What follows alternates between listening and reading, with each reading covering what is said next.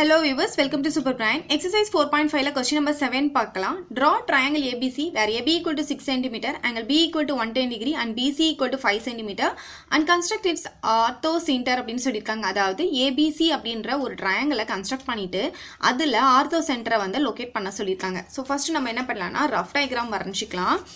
நம்ம இங்க வந்து rough diagram வந்து எப்படி வேணாலும் நம்ம வரையலாம். ஏனா அது வந்து acute angle triangle இருக்கலாம், right angle triangle இருக்கலாம், இல்ல obtuse angle triangle இருக்கலாம். சோ நீங்க வந்து rough diagram வந்து எக்ஸாக்ட்டா என்ன கொடுத்திருக்காங்களோ அதுதான் வரணும் அவசியம் இல்ல. நீங்க எது வேணாலும் வரைஞ்சிக்கலாம். சோ இப்போ இங்க பாத்தீங்கன்னா ABC ன்னு கொடுத்திருக்காங்க. நம்ம anti clockwise நேம் கொடுக்கணும். சோ இங்க A, இங்க B, இங்க C. இப்படி தான் நம்ம அதாவது clock எப்படி முள்ளு சுத்துமோ அதுக்கு ஆப்போசிட் டைரக்ஷன்ல நம்ம நேம் கொடுக்கணும். எப்பவுமே நீங்க வந்து ஜியோமெட்ரி பொறுத்த வரைக்கும் பென்சில் மட்டும் தான் யூஸ் பண்ணனும். கன்ஸ்ட்ரக்ஷன் எழுதுறதா இருந்தாலும் சரி, இந்த மாதிரி டயகிராம் டிரா பண்றதா இருந்தாலும் சரி நீங்க பென்சில் மட்டும் தான் யூஸ் பண்ணனும். நான் டார்க்கா தெரியணும்ன்றதுக்காக பென் யூஸ் பண்ணிருக்கேன். சரி இப்போ நம்ம மெஷர்மென்ட் எழுதலாமா? AB என்ன கொடுத்திருக்காங்க? 6 cm. சோ இந்த இடத்துல AB இருக்கிற இடத்துல நம்ம என்ன பண்ணலாம்? 6 cm எழுதியாச்சு. நெக்ஸ்ட் ஆங்கிள் B எவ்வளவு கொடுத்திருக்காங்க? 110 டிகிரி. அப்ப இங்க ஆங்கிள் B இருக்குலையா? இங்க என்ன பண்ணிக்கலாம்? 110 டிகிரி போட்டுக்கலாம். எப்பவுமே 110 டிகிரினா நமக்கு எப்படி வரணும்? obtuse angle தான் வரணும். ஆனா இங்க பாத்தீங்கன்னா நம்ம வந்து acute angle வரைஞ்சிருக்கோம். So rough diagram நம்ம எப்படி வேணாலும் வரைஞ்சிக்கலாம். நெக்ஸ்ட் இங்க பாத்தீங்கன்னா BC வந்து 5 cm கொடுத்திருக்காங்க. சோ BC இங்க பாத்தீங்கன்னா 5 cm. ஓகே போட்டாச்சு. இப்போ நம்ம ஃபேர் டயகிராம் வரைஞ்சிக்கலாம். AB எவ்வளவு வந்திருக்கு பாத்தீங்கன்னா 6 cm இல்லையா? சோ இங்க என்ன பண்ணலாம்? ஒரு லைன் செக்மெண்ட் எடுத்துக்கலாம் 6 cm க்கு. ஓகே 6 cm க்கு லைன் செக்மெண்ட் வரைஞ்சாச்சு. இதுக்கு நேம் கொடுத்துட்டு கையோட அதோட மெஷர்மென்ட்டையும் எழுதிடுங்க. ஓகே இப்போ நெக்ஸ்ட் நம்ம என்ன பண்ணனும் பாத்தீங்கன்னா நமக்கு B ல வந்து 110 டிகிரி கொடுத்திருக்காங்க. அப்புறம் BC வந்து 5 cm கொடுத்திருக்காங்க. அப்ப நமக்கு ஆங்கிள் கொடுத்தாங்கன்னா ஃபர்ஸ்ட் ஆங்கிள் எடுத்துட்டு அதுக்கு அப்புறமா B ல இருந்து 5 cm எடுத்து R கட் பண்ணோம்னா நமக்கு C ன்ற பாயிண்ட் கிடைச்சிரும். அப்ப நம்ம இப்போ என்ன பண்ணனும்? 110 டிகிரி எடுக்கணும். எங்க இருந்து வச்சு B ல வச்சு எடுக்கணும். சோ இப்போ இங்க பாருங்க இந்த பாயிண்ட இங்க இருக்கு பாத்தீங்களா சென்டர் பாயிண்ட்ல பிளேஸ் பண்ணனும். இந்த லைன் வந்து இங்க இருக்குது இல்லையா லைன், இந்த லைன் மேல கோயின்சைட் ஆகுற மாதிரி கரெக்ட்டா பிளேஸ் பண்ணிக்கோங்க. நமக்கு இங்க பாத்தீங்கன்னா பாயிண்ட்க்கு அப்புறமா லைன் எந்த பக்கம் போகுது? லெஃப்ட் சைடு போகுது. லெஃப்ட் சைடு போகும்போது இங்க பாத்தீங்கன்னா ஆங்கிள் ரெண்டு ஆங்கிள் இருக்கு இல்லையா? அதுல 0 எங்க இருக்கு? வெளிய தான இருக்கு. உள்ள இருக்குது பாத்தீங்கன்னா 180 170 அப்படி போகுது. வெளிய பாத்தீங்கன்னா 0 10 20 அப்படி ஆகுது. எங்க 0 ஸ்டார்ட் ஆகுதோ அந்த டிகிரி தான் நம்ம பார்க்கணும். சோ நமக்கு லைன் வந்து லெஃப்ட் சைடு போகுது. டிகிரி பாத்தீங்கன்னா 0 வந்து வெளியே இருக்கு. அப்ப நம்ம அவுட்டர் டிகிரி தான் பார்க்கணும். ஓகே சரிங்க பாருங்க அவுட்டர் டிகிரில 110 எங்க வருதுன்னு சொல்லி பாத்தீங்கன்னா இங்க வருதா? இதுக்கு நேரா இந்த இடத்துல டாட் வச்சுக்கோங்க. இப்போ நம்ம என்ன பண்ணலாம்? ப்ரொடக்டரை எடுத்துடலாம். இப்போ நம்ம என்ன பண்ணலாம்? இந்த டாட்டையும் இந்த B-யையும் ஜாயின் பண்ணி ஒரு லைனை டிரா பண்ணிக்கலாம். இதுதான் எவ்வளோ? 110 டிகிரி. நீங்க இன்கேஸ் மாத்தி நீங்க இங்க இருக்கிற 110 எடுத்தா உங்களுக்கு என்ன ஆகும்னா இப்படி வந்துரும். இப்படி வரும்போது உங்களுக்கு acute angle triangle கிடைக்கும். 110 சொல்லும்போது 90 விட அதிகமா தான் இருக்கணும். அப்ப கண்டிப்பா நமக்கு எப்படி வரணும்? obtuse angle triangle தான் வரையணும். சோ நீங்க வந்து நீங்க தப்பா எடுத்தாலும் உங்களுக்கே தெரியணும். சோ 110 னா இவ்ளோ கம்மியா வந்திருக்கு. அப்ப நம்ம எடுத்தது தப்பு. அப்ப நம்ம வேற 110 எடுக்கணும். இந்த வெளிய வர 110 எடுக்கணும் அப்படின்றது பார்த்த உடனே நீங்க வந்து கண்டுபிடிச்சலாம். நீங்க வரைஞ்சதுக்கு அப்புறமா கூட நீங்க கண்டுபிடிச்சிடலாம். ஓகே நெக்ஸ்ட் இப்போ இங்க பாருங்க நம்ம என்ன பண்ணனும்? BC வந்து 5 cm கொடுத்திருக்காங்க இல்லையா? இப்போ காம்பஸ் எடுத்து 5 cm க்கு மெஷர்மென்ட் எடுத்துக்கலாம். 5 cm க்கு மெஷர்மென்ட் எடுத்துட்டேன். இப்போ என்ன பண்ணனும்? இந்த B ன்ற பாயிண்ட்ல வச்சு பிளேஸ் பண்ணிட்டு இந்த லைன்ல ஒரு ஆர்க்க கட் பண்ணிடுங்க. 5 cm க்கு எடுத்தோம் இல்லையா? அது இங்க எங்க இன்டர்செக்ட் ஆகுதோ இந்த பாயிண்ட் தான் என்ன? C. இங்க மெஷர்மென்ட்டை 5 cm எழுதிக்கலாம். இப்போ இந்த A-வையும் இந்த C-யையும் நம்ம என்ன பண்ணிடலாம்? ஜாயின் பண்ணிடலாம். ஜாயின் பண்ணாதான் நமக்கு என்ன கிடைக்கும்? ட்ரையாங்கிள் கிடைக்கும். ஓகே ஜாயின் பண்ணியாச்சு. இப்போ நமக்கு ட்ரையாங்கிள் கிடைச்சிருச்சு. நெக்ஸ்ட் என்ன பண்ணணும்? இப்போ ஆர்த்தோ சென்டரை நம்ம லொகேட் பண்ணணும்.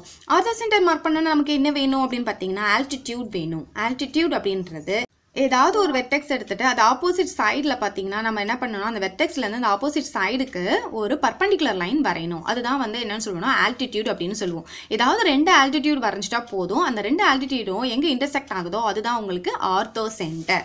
சோ நம்ம ஃபர்ஸ்ட் நம்ம இங்க பாத்தீங்கன்னா இந்த B ன்ற வெர்டெக்ஸை எடுத்துக்கலாம். ஏன்னா இது வந்து பாத்தீங்கன்னா பெருசா இருக்கு பாத்தீங்களா? நம்ம ஒரே லைன்லயே ரெண்டு ஆர்க்க கட் பண்ணணும். சோ கண்டிப்பா பெருசா இருக்க லைனை நம்ம இங்க சூஸ் பண்ணிக்கலாம். அப்ப வந்து ஆர்க் வந்து ஈஸியா நமக்கு வந்து கிடைக்கும். ரெண்டு ஆர்க்கும் ஒரே இதுலயே கிடைக்கும். அப்படி கிடைக்கலனா அந்த லைன் நம்ம எக்ஸ்டெண்ட் பண்ணி வரைய வேண்டியதா இருக்கும். இது பெருசா இருக்கிறதுனால நம்ம இதை எடுத்துக்கலாம். சோ B க்கு ஆப்போசிட்ல இருக்கிற சைடுக்கு தான் நம்ம என்ன பண்ண போறோம்னா இப்ப ஆர்க்க கட் பண்ண போறோம். இப்போ நான் B ன்ற பாயிண்ட்ல பிளேஸ் பண்ணிட்டு அதுக்கு ஆப்போசிட் சைடு இருக்கு இல்லையா அந்த சைடில் நான் 2 ஆர்க்கை கட் பண்ண போகிறேன். அதாவது அந்த லைனில் நமக்கு இன்டர்செக்ட் ஆகிற மாதிரி 2 ஆர்க்கு, இந்த பக்கம் ஒரு ஆர்க்கு கட் பண்ணிட்டேன், இந்த பக்கம் ஒரு ஆர்க்கை கட் பண்ணிட்டேன்.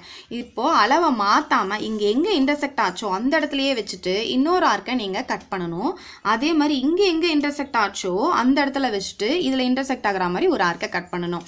இப்போ இங்கே இந்த பாயிண்ட் இருக்குது பார்த்தீங்களா, இதை ஹைலைட் பண்ணிவிட்டு நம்ம என்ன பண்ணணும்னா இந்த பாயிண்ட்டையும் இந்த பீன்ற வெர்டெக்ஸ்லேருந்து தானே நம்ம வரைஞ்சோம், இது ரெண்டுத்தையும் நம்ம என்ன பண்ணணும், ஜாயின் பண்ணி விட்டுடணும். ஓகே, இதுதான் வந்து பார்த்தீங்கன்னா இந்த வெர்டெக்ஸ்லேருந்து இந்த ஏசிக்கு இது எப்படி இருக்கும்னு பார்த்தீங்கன்னா பர்பண்டிகுலராக இருக்கும். ஸோ இதை தான் நம்ம வந்து ஆல்டிடியூட் அப்படின்னு சொல்லுவோம். ஓகே, நெக்ஸ்ட் வந்து எதுக்கு வரையலாம் அப்படின்னு சொல்லி பார்த்தீங்கன்னா ஏன்ற வெர்டெக்ஸ்லேருந்து பிசிக்கு நம்ம வரையலாம். இல்லை நீங்கள் சிலேருந்து வச்சு ஏபிக்கு கூட நீங்கள் வரையலாம், எது வேணாலும் வரையலாம், அது உங்கள் இஷ்டம் தான். ஸோ நம்ம இப்போ ஏல வச்சு நம்ம என்ன பண்ணலாம், பிசிக்கு வரைய போகிறோம்.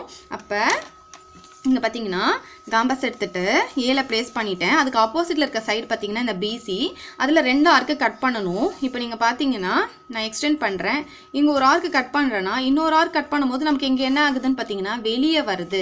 அப்போ நம்ம என்ன பண்ணணும்னா இந்த லைனை நம்ம எக்ஸ்டெண்ட் பண்ணாதான் இன்னொரு ஆர்க்கை நம்ம கட் பண்ண முடியும்.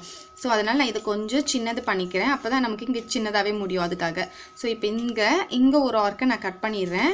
இப்போ இந்த லைன் எக்ஸ்டெண்ட் பண்ணாதான் இன்னொரு ஆர்க்கை நம்ம கட் பண்ண முடியும். அப்போ நம்ம என்ன பண்ணலாம்னா இன்னொரு ஆர்க்கையும் நான் இங்கே கட் பண்ணிடுறேன். இந்த லைன் இங்கே வரா மாதிரி பார்த்து கரெக்டாக இந்த இடத்துல கொஞ்சம் பெருசாக போட்டுக்கிட்டேன். இப்போ இந்த லைன் நம்ம என்ன பண்ணலாம், எக்ஸ்டெண்ட் பண்ணி விட்டுடலாமா? பாருங்கள், கரெக்டாக அந்த லைனு கரெக்டாக அது மேலே வச்சுட்டு நீங்கள் என்ன பண்ணுங்கள், எக்ஸ்டெண்ட் பண்ணுங்கள்.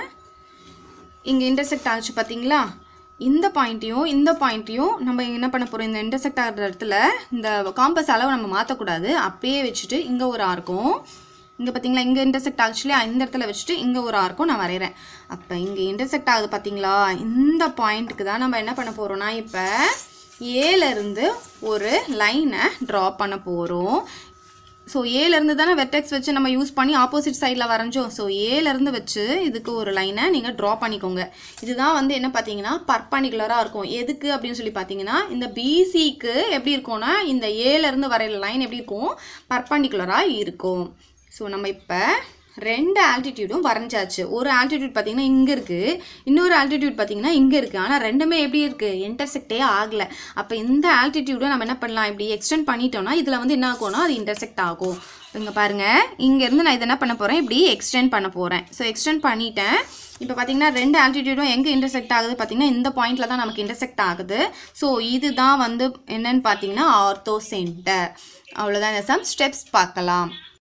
Step 1. Draw the triangle ABC with the given measurements. Step 2. Construct altitudes from any 2 vertices B and A to their opposite sides AC and BC respectively. Step 3.